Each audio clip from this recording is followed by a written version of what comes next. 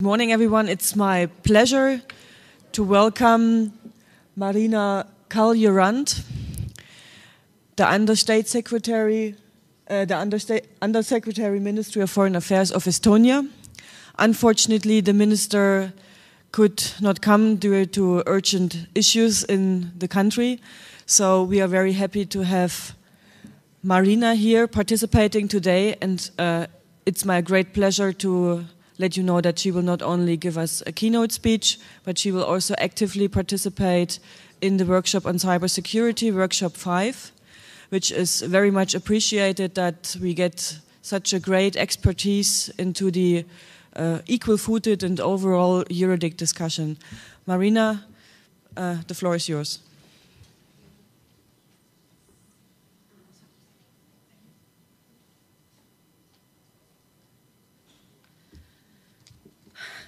Good morning, everybody. Sandra, thank you so much for a kind introduction, and I'm really sorry that our foreign minister couldn't join us today, but I'm privileged and honored to deliver speech on behalf of her, and I wish that more people could join us. I understand that yesterday you had a great evening. I'm sorry I missed that. I'm very pleased to address the EuroDIG 8th annual meeting today here in Sofia. It was fascinating to read how it all started. A couple of friends meeting in a brasserie in Paris, drinking wine and using the paper tablecloths to visualize the concept of European dialogue on internet-related matters. It reminded me of another story. A few youngsters in the late 90s in an apartment in Tallinn developing a file transfer program called Kazaa. These were those guys who later used the same idea of peer-to-peer technology for creating internet phone calls, an invention that billions of people today use as Skype. Even if the dimensions are different, and I bet that the block of flats in Tallinn was somewhat less elegant than the brasserie in the French capital, there is something similar about big things. Unfaltering commitment, constant innovation, hard work, and above all, passion.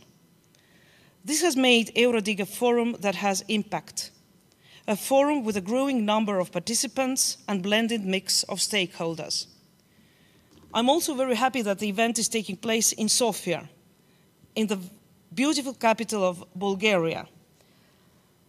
I know it's maybe not very trendy to start with rumors, but I do not know how much truth there is in the rumor that Facebook founder Mark Zuckerberg had a Bulgarian grandfather, or that Bulgarian roots were what inspired John Atanasov to design the first electronic digital computing device at the University of Iowa in the late 30s of the last century. But what I know for sure is that our hosts have always been inspiring with their spontaneous creativity and innovation. Thank you very much for all your work in contributing to the program, and of course also for your warm hospitality. I would like to make a few points on what is important to Estonia when it comes to the internet. Human rights, cybersecurity, the internet as an engine for economic growth for Europe and beyond, and internet governance as the connectivity framework. I will start with freedom of expression on the internet. Yes, thank you.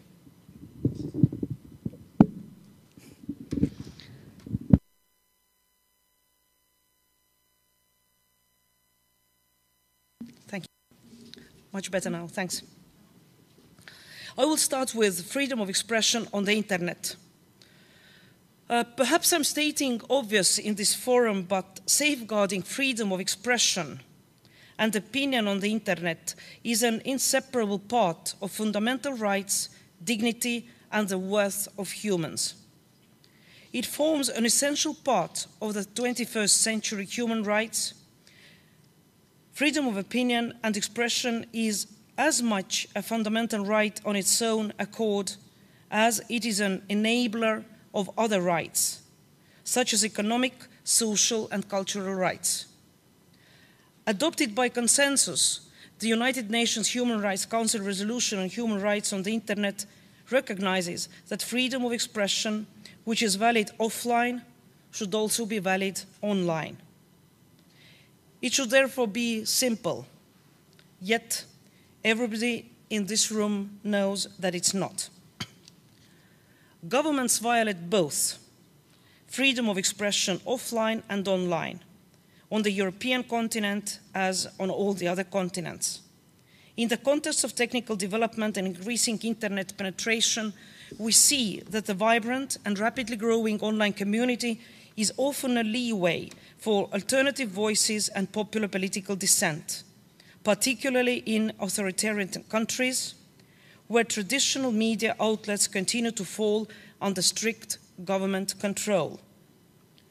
The Freedom House report, Freedom on the Net 2014, shows that freedom of expression on the internet is deteriorating, and in fact has been doing so for the third year in a row. In too many countries, citizens face intimidation, threats, arrests, and the fines from the state because of their activities online. Even in Western democracies, there are worrisome legal developments that seek to grant the government broader power to restrict online contact. What could be done? What should be done? What should we do? We share the view that we do not need new documents. We need the implementation of the already existing commitments. There are a number of international instruments that are at our disposal. At the UN level, we have to use the UPR process to reiterate the condemnation of restrictions on freedom of expression and call the countries in question to fully respect international human rights law. Estonia has done so in a number of UPR cycles already, and we are encouraging other governments to do the same. The Council of Europe has recently launched a couple of interesting initiatives. For example, a platform for the safety of journalists and freedom of expression, which is an alert mechanism where organizations of media actors can post information regarding violations. I would also like to praise the work of the OSCE representative on freedom of media, Dunja Mijatovic, whose engagement is particularly important in dialogue with different governments of OSCE member states. Estonia is very strongly engaged in the Freedom Online Coalition, a group of 26 countries who have committed to working together to support internet freedom and protect freedom of expression and fundamental human rights more generally, in close cooperation with all the stakeholders, governments, civil society, and the private sector. The coalition is supporting the digital human rights activists on the ground through funding and through moral support, which is often as vital as financial. Estonia chaired the coalition in 2014, and we are proud of the Tallinn agenda that was adopted last year at the high-level conference in Tallinn. From here, I would like to continue with the limitations to freedom of expression. Indeed, freedom of expression is not absolute. Article 19 of the International Covenant on Civil and Political Rights provides that exercising the freedom may sometimes be subject to restrictions. These restrictions have to be exceptional, prescribed by law, be precise and clear. Last but not least, these restrictions should pursue a legitimate aim and allow for effective remedies. One example of where restrictions may be necessary is hate speech. We have witnessed recently a wave of hate speech against women on the internet, which is accompanied by threats including murders and sexual assault. This form of hate speech targets female politicians, journalists, human rights activists, but also ordinary women who dare to express their opinion or campaign for equal rights. I share the view that if we do not combat this particular form of discrimination, we will never be able to eliminate violence against women, which is one of the most extreme forms of violation of women's rights. And I stress again, also in this context, the restrictions should be imposed based on a strict and predictable legal framework with due judicial oversight and be proportionate to the aim. On the European continent, it is the European Court of Human Rights which has been tasked to find the right balance between freedoms and restrictions. It is therefore in everybody's interest that the court has enough resources, is efficient and of course independent. Member States should implement judgments and contribute to the raising of public awareness of court case law. In straight legal terms, judgments are binding, only in regards to the state, not only in regards to the state in question. However, they surely have wider policy implications. I would also like to touch upon internet trolling as another fairly new phenomenon. I read a story in the New York Times last Wednesday, this week, of how the government of one country has developed a complex myriad of trolls who get paid based on a fixed rate per comment or post for spreading state propaganda, sometimes hate speech, and also war propaganda. Of course, we cannot close our eyes in regards to such a practice. At the same time, we cannot respond by closing or restricting open spaces, since the same measures may have adverse effects and worsening the conditions of freedom of expression further. I think our answer to this should be more freedom of expression and not less, accompanied by raising awareness of the threats. When talking about freedom of expression, one should also focus on the protection of privacy. Privacy and freedom online must continuously be advanced, equally and together. There are complementary values and fundamental for the realization of other human rights and the basis of democratic societies. We all are aware that while opening up new possibilities for global citizens, the internet can also strengthen the hands of governments in some areas where many of us would not like to see them intervening. This is not true only with respect to savvy authoritarian states who squash protests and censor dissent, but also with respect to democratic countries where governments have built the capacity to gather massive quantities of information concerning their people. It is not assuring anymore that phone calls, emails, and social networking data are collected because they are relevant to crime investigations or essential in protecting citizens against international terrorism. The former UN Special Rapporteur on Freedom of Expression, Marc Laroux, among others, has in one of his reports warned that broad interpretation of outdated laws are enabling sophisticated and invasive surveillance measures to flourish around the world, and governments should draw new regulations that properly acknowledge their growing power. More pessimistic views have predicted that the world is galloping into a new form of totalitarianism, where the power of entire populations is transferred to an unaccountable complex of transnational spy agencies and corporations. The key word in this debate is democratic control. I agree that some surveillances may be needed in certain justified cases, but in a democratic country it can be legitimate only if it is based on informed consent, not on blind trust in the government. The level of public scrutiny of the legal basis of any kind of surveillance has to be adequate. In simple words, it should be citizens or their elected representatives, not spies and secret courts, who ought to decide what is right and what is not. Unfortunately, there is some mistrust also between partners in Europe and beyond. Therefore, international cooperation is more needed than ever in ensuring that surveillance practices by state security, law enforcement agencies and private companies are in line with international human rights obligations and standards. There is a need to monitor, analyze and report about the situation in respect of the right to privacy.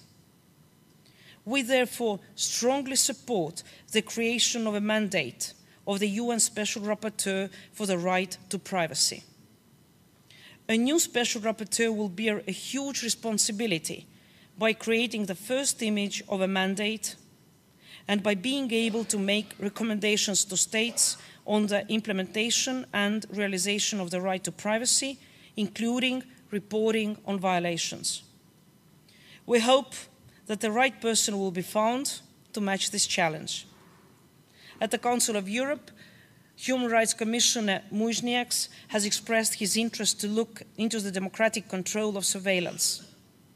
Parliamentary Assembly of the Council of Europe has made some reasonable recommendations what governments should do. We very much support this work. Now some remarks about cybersecurity. Given the important and increasing role that ICTs play in economic growth and social progress, as well as in the shared goal of protecting human rights and freedoms online, security constitutes an integral and necessary element in developing and sustaining modern information societies. Estonia can speak from our own experience about how an ICT-centric lifestyle and social progress can be threatened by motivated and international state and non-state actors. Modern states need to be vigilant, resilient, and prepared against the threat of cyber attacks. There are several reasons why we need to take cybersecurity seriously. First and foremost, ICTs are vulnerable. And our dependence on the societal and governmental functions of these advanced but inherently vulnerable technologies will only deepen at a national level and expand globally. Secondly, the cyber realm constitutes an operational domain. Many states have announced the development of military cyber capabilities. Many more states are de facto engaged in the development of such capabilities. Thirdly, we are facing serious challenges in the fight against cybercrime. Our failure to get cybercrime under effective control directly inhibits trust in, and therefore the development of, ICTs and the information society. We are seeing an alarming tendency of deepening links between cybercrime, transnational organized crime, and serious national security threats. The broad use of digital services demands a high level of digital security. McKinsey and the World Forum and the World Economic Forum published a joint paper last year estimating that the material effect of slowing the pace of technology and innovation due to a lack of cyber resiliency could be as high as $3 trillion annually by 2020. Cybercrime is also on the rise and already extracts between 15 to 20% of the value created by the internet. Data breaches have been causing substantial monetary loss for years. The number of lost or stolen data records increased by almost 80% in 2014 compared to 2013. These are worrying numbers and threats undermining the potential and value of digitalization. Besides the fact that many countries are developing and deploying offensive cyber capabilities through their security agencies or through proxy organizations, there has been a fundamental shift to what is called advanced persistent threats. Stealthy cyber attacks directed at business and political targets over a prolonged time. Such attacks' objectives typically extend beyond immediate financial gain. We are fundamentally concerned of APDs. Furthermore, criminal syndicates and activists are using the territory and infrastructure of state to launch attacks for political purposes or illegal gain. Again, these are worrying trends that will affect regional and strategic stability and international relations. In this rather gloomy state of affairs, what can states and non-state actors do to preserve openness and improve security online? A comprehensive and systematic approach to cybersecurity has to start at a national level. It's not an easy task.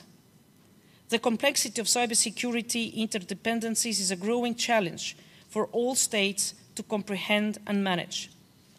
First of all, states must be willing to make dramatic changes to their perceptions and practices of internet security and governance if they are to prevent cyber attacks.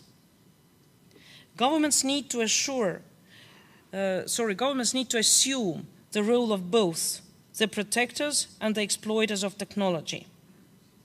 They are to protect their economic environment, critical infrastructure, as well as private and public users. As in many other cases involving cyberspace, public-private partnership is crucial for strengthening cybersecurity, starting from a basic cyber hygiene regime and extending to national infrastructure support of energy, financial, and healthcare systems. Like with other internet-related issues, the key is to invest in public awareness, training, and education, the latter covering a broad base of e-skills. This would empower citizens to grasp how their information, communication, and transactions are handled online. This would also help citizens and companies to understand what damage cyber attacks can cause and thus encourage taking action. The good news is that there seems to be a general understanding that when it comes to ICTs and cyberspace, we are dealing with an ecosystem in which everything is interconnected. It functions as a whole, and it must be defended as a whole. However, the biggest disagreement, both nationally and internationally, is not what the outcome ought to be, but how to get there. Building international and interdisciplinary cooperation is essential to have and maintain a free, open, and safe cyberspace. We already have several good forums for discussions and to develop our security measures. The EU has issued its first comprehensive policy document in this area. The OSCE has come up with measures to increase transparency, cooperation, and trust at the regional level. The continued expansion of the Council of Europe Convention of Cybercrime demonstrates the growing realization of governments that by developing and utilizing a consistent and proven legal framework, we can tackle cybercrime head and eventually eliminate criminal safe havens. Large-scale cyber exercises hosted by the NATO Cooperative Cyber Defense Center in Tallinn are an excellent example of how countries prepare together to overcome cyber threats. Estonia is also a member of the United Nations group of governmental experts that is currently working to find common normative ground on responsible state behavior in cyberspace. What are we learning from international cooperation is that we need to be more inclusive if we want to succeed. We need to listen to other regions. We need to approach developing countries, not only like-minded allies or the major cyber powers. We need to hear not only what the IT sector thinks, but what concerns many other sectors. And we need to reach out to academia to broaden our horizons. We, the governments, also have to start asking policy-relevant questions from our academia, civil society, and the private sector. We all have agreed that international law applies to cyberspace. Now we have to agree how. We think that we do not need new international treaties, but rather a consensus on how existing international law applies to cyberspace. This can and should be a gradual process where we examine the existing norms, both international law and politically binding norms, to find common ground on some basic questions that concern us all. This is an area where scholars and experts can make a substantive contribution to the dialogue going on at the government level. In the absence of commonly agreed upon standards of responsible state behavior, it is a task, not an opportunity, as well as a duty for policymakers, academics and other experts, to contribute to the ongoing discussion about norms and what is normal. We consider it essential that countries obey the norms and spirit of international law and do not take advantage of the still bending international consensus of norms of responsible state behavior or the existing legal lacuna. Yes, we agree that cyberspace has unique characteristics compared to other domains and kinetic activities. But such characteristics should not be viewed as impediments to the application of international law. Instead, they suggest the need for more detailed analysis of the preconditions for and implications of the implementation of relevant norms. We call on states to define and implement responsible behavior. This is required not only to maintain international peace and security, but also to secure the social and economic benefits that ICTs bring. For Estonia, the socio-economic and political military aspects of cybersecurity are tightly intertwined and equally important. I would also argue that the socialization of cybersecurity is the next big thing.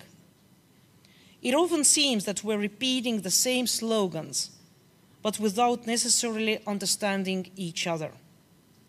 We need policymakers, technologists, lawyers, activists, academics to start speaking the same language. What's more, we need for the average citizen in our countries to talk the talk as well. This is the language that starts with basic, individual cyber hygiene and ends with universally respected rules of responsible state behavior in cyberspace. This is the language of progress and stability in the cyber age, walking the walk. Security is never absolute. At the end of the day, it's about tolerating and managing real risks.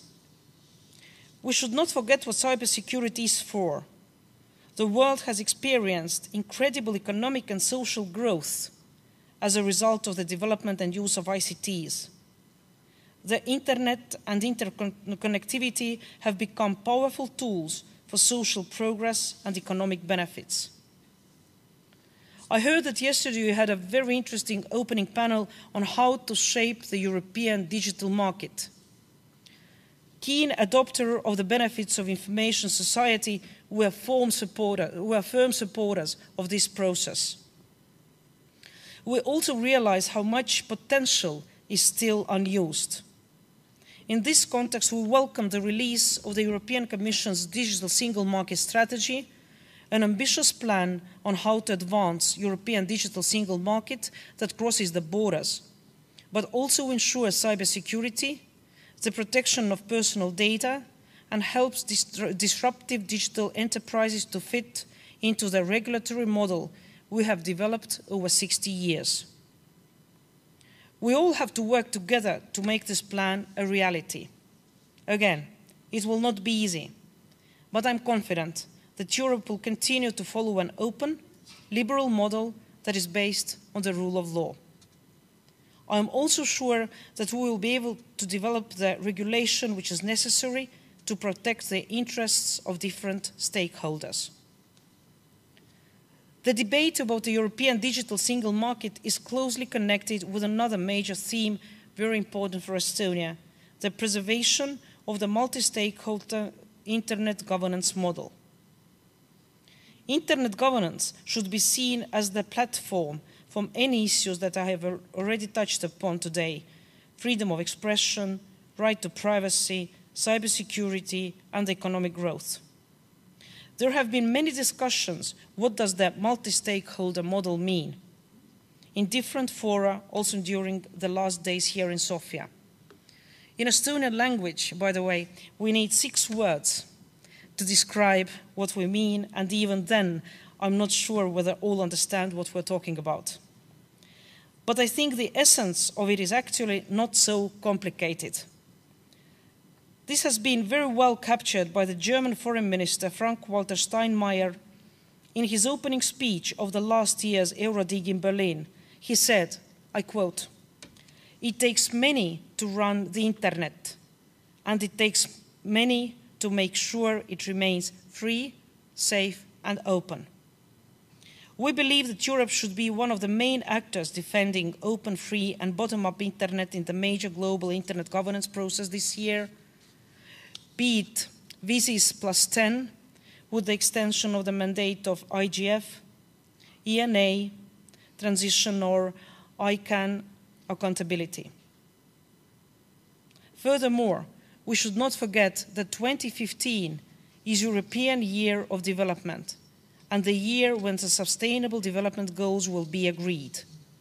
We have to provide development assistance to less developed countries in order to connect the unconnected billion and address different issues from cybersecurity threats to employing information and communication technologies for growth, public health, and education.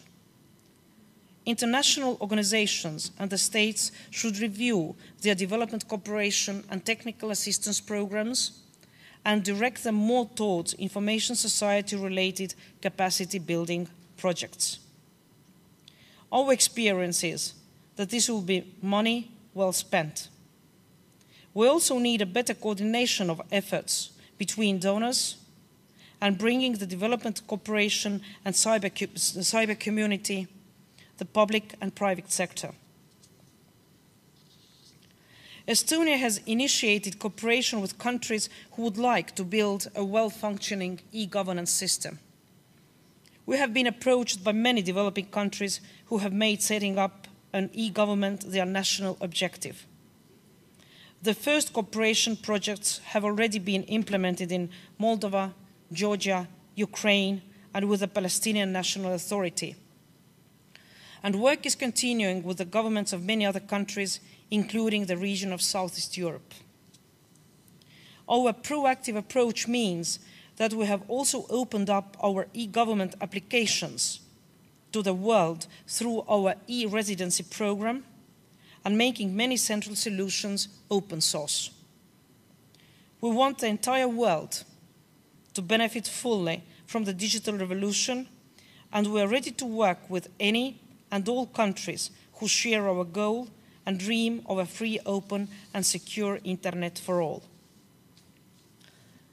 Ladies and gentlemen, I would like to end my speech by thanking everybody for being part of the EuroDIG. It is the participation of each one of you that makes this conference so special and a great venue to speak.